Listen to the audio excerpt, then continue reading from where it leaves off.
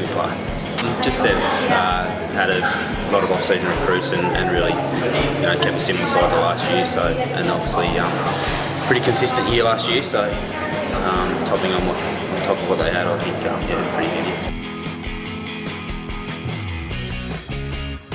Yeah, so had a pretty consistent year last year. Towards the end of the year, really hit our straps. Hopeful, obviously improving this year. I think list-wise we're a lot better across the board. So yeah, hopefully that holds us in good stead after a really strong pre-season as well.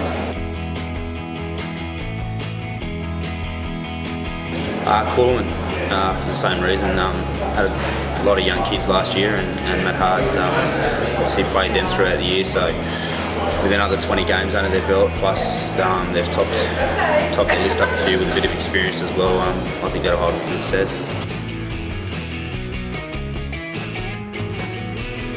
So we've picked up a few. So we've got another two from Tasmania, and Daniel Muir and Matt Rainbird.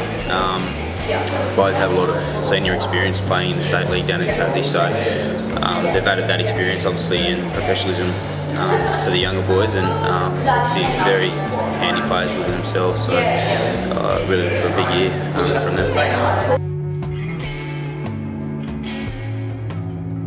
Yeah, we've got a few that have had a big pre-season.